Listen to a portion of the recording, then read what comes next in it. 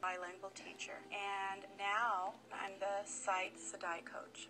SDAIE is specially designed academic instruction in English, and SDAIE's purpose is to deliver content to our English language learners, even when the teacher does not speak that child's first language. And my focus is working with teachers who work with English language learners. Well, I've been teaching for about 12 years.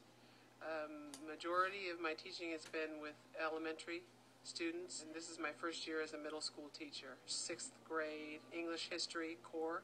This is my 6th year of teaching. My grade level of my class is 3rd grade.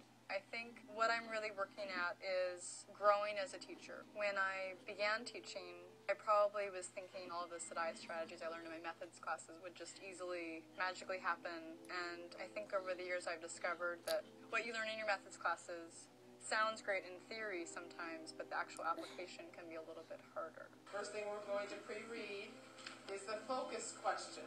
I think that I just need to get a little more comfortable with the strategies. That's something that I want to improve on, just make it natural like Lorraine does. What's the name of this shape, guys?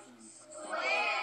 Talk with your shoulder partner. One of the things we need to remember about SDAIE strategies is strategies are just that, strategies. They aren't content.